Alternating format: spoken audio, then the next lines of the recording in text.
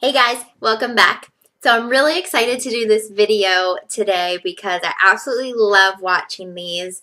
It never gets old. I love hearing about everybody's favorite makeup palettes. So yes, this is the perfect palette tag. I have quite a few palettes, so this was a really unique and fun tag. So you actually go through your palettes and think about what you use and don't use and what you really like. So let's jump right in. There are 8 questions to this tag. And so I'd actually think about some. I tried not to repeat too many palettes, even though I could have for a couple of the questions. But let's begin. Number 1 is best packaging. And I'm going to give this to a palette that I think is cute. Not necessarily is it the best quality, even though it's really good quality palette. But I absolutely love the Anastasia Beverly Hills Catwalk palette. I am obsessed with cheetah print. I love it so much. I love that it is like soft and velvety and the gold packaging with the black. Oh, I think it's so pretty. And it doesn't hurt that the inside then is a fun blue and green cheetah print as well with all these fun colors. So I do use this palette quite a bit. The pigmentation is really nice. I've been really getting into the Anastasia products. So this definitely wins for cutest packaging for me. Number 2 is best color payoff. And I have to give this to Urban Decay. These are the Naked 2 and 3 palettes. I have the number 1, but I'll talk about it later. I have a couple of the Vice palettes and some different things. I just think no matter what palette you get, the majority of all the colors are super pigmented, super pretty, unique shades. Now, not every shade is a winner, but that's with any palette. But I think overall, as a brand and a whole, they deliver some of the best pigmented eyeshadows. Number 3, most versatile. And this one, I finally decided to go with the Lorac Pro. And the reason I thought, it was the most versatile is because I feel like with this palette, and I know you've all seen it, I feel you can get so many different looks just because, the top row, of course, is all mattes and the bottom row is all shimmer. I feel that, this is a one and done. I feel like you don't have to drag a bunch of other colors with you. Pop this in your suitcase and you're good to go. And the colors are so creamy and buttery and pigmented. This is an absolute, it's just a dream palette. I love it. Number 4, best for travel. Now, really, a lot of these you could travel with. Absolutely, I've traveled with my Naked palettes, the Lorac Pro.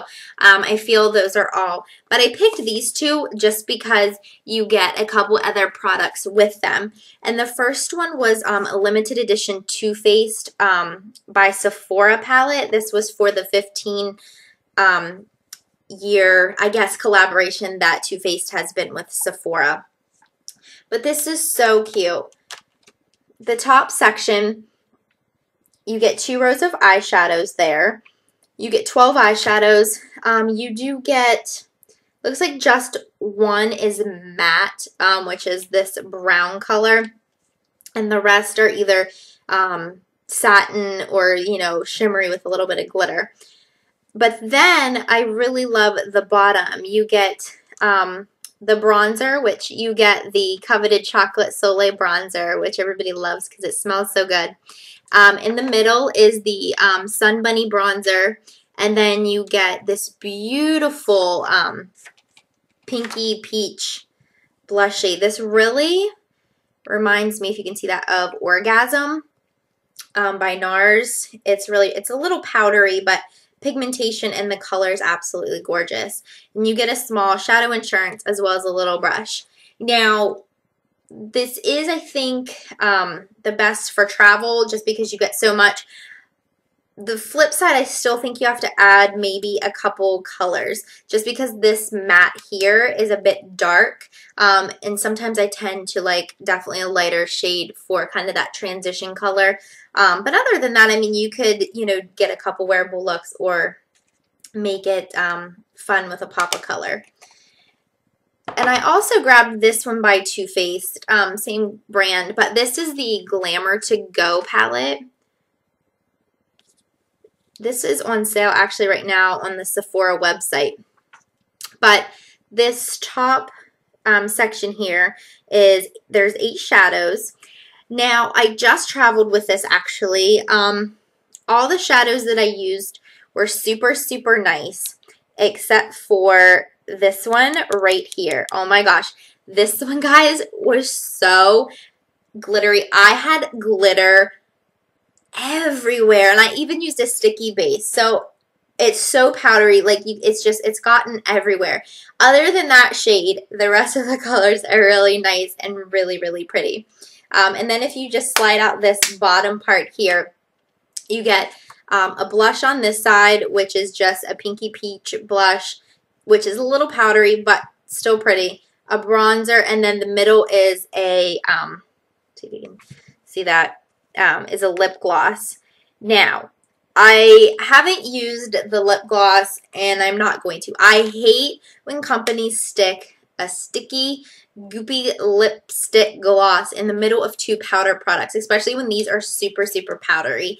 I think that's disgusting, so I won't use that. But overall, this is just a cute little, if you're going away just for a weekend, or you want to throw this in your purse for touch-ups, this is perfect.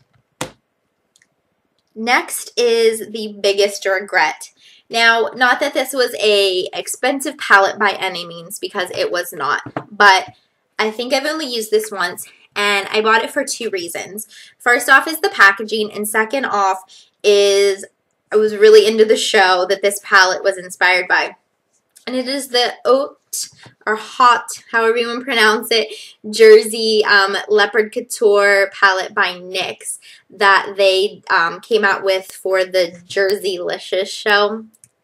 Let me know down in the comments if y'all watch that show too. But anyway, I mean, it is a cute, cute, cute. Let me cover this huge mirror up here. So yeah, you get a huge mirror. You get this whole side of eyeshadows. You get 24 eyeshadows. And then the mirror, it's so cute. It says, "Who's the prettiest diva in the world? Who cares? Have fun." So that's so cute. Normally I find NYX eyeshadows to be super pigmented, but the ones that I had used in this palette were so flaky and powdery. They were awful. I did not like them. Now, the other side I haven't played around with very much, so I might like this side better. But this actually has 3 different bronzers. It has a light, medium, dark. Then it has the little kind of cheetah print. You could use it as a, you know, all over blush, highlighter sort of thing. A pink blush and a peach blush. And then 2 lip glosses. It looks like a pink and then a nude. So this side is really, really cute. But like I said, when I did the look with the eyeshadows and it did not turn out nice at all, it was a big disappointment. And like I said, I haven't picked it back up. The next one, number 6, is Best Color Names. And I noticed watching a couple other gurus that I really like, they picked this exact same palette too, and this is the first one I thought of when I was going to do the tag, and it is the Nude Tude palette by The Balm. They have such cute names in this, and this palette is so amazing. You get this huge mirror, which I don't want to blind you there, but look at this. You get like the little pin-up girls on the inside. The colors are so pigmented and creamy, and some of the names are sexy and sultry, snobby, sassy. So just super, super cute. I love it. This is definitely a good palette to pick up. You won't regret it. Number 7, least used. I have 2 in this category because these literally, I use them, but it is very rare. It's not that they're bad palettes. They're just palettes that I don't reach for as often. And the first one is sort of new for me. It's the Smashbox Full Exposure. Now, when you open it up, it has a large mirror, and it's kind of similar to the Lorac Pro palette, where this whole top half are shimmery and glittery, and the bottom half are matte. I love this double-ended brush that comes with it. This side here is for the shimmer. You can see it. It has kind of like two sides, like a synthetic side and then like an actual hair side. And then it has a nice blender brush as well. So that brush is really nice. And I don't know why I don't reach for this because it's so pretty. I think it's the glittery shades are really glittery. They're almost rough to the touch. They're not like creamy. You can really feel the pieces of glitter, like real chunky. And I don't care for that as much.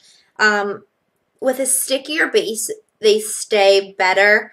But I find even with some of these more matte shades, it takes a little bit to actually build up the color. So I need to play with, around with that a little bit more. Let me know if you all have this and the best way you have found to work with that top half, the glitter section. And the second one that I don't reach for as much, and definitely not because I don't love it, is the Urban Decay Vice 1 and Vice 2 palettes. The Vice one I keep at work in case the girls want to play and have me do their makeup. But this one, I do love it. The colors are so gorgeous. I know you've all seen this. But I guess I tend to do a more neutral eye every day. So I reach for more of these more neutral palettes. But this is definitely something that I pull out if I do want that pop of color. Or if I want to do a really bold eye. I do love it. It's just not reached for as often as my other ones. And again, this one comes with a double-sided brush, which I absolutely love. It's great quality. So don't let that deter you from picking up this palette because it's lovely. It's just not one, if you're like me, who reaches for their neutrals a bit more. And the last question, the most used, most loved, if you're on a desert island, which one would you want? And I had to give it, out of all these palettes, I truly just had to go with the original Naked palette by Urban Decay. It's travel friendly.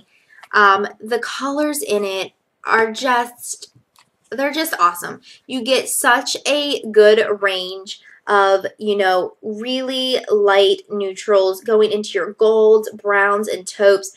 And they do throw in, the real pretty kind of purpley taupey colors, and then your gray and that kind of the black color.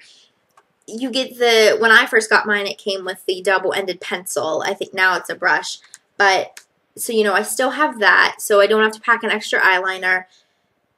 Oh, I just love this so much. I need to pull it out and get using it again because I've really been trying to go through my makeup and use something different every single day instead of being, caught in a rut where you pick up the same colors, the same, palette.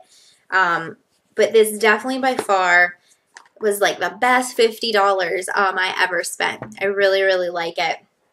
But anyway, I would absolutely love to hear from you guys, if you had different answers than me, what palettes you thought, were the best, what's your most loved, your most used, because if I don't have it, I may want to check it out.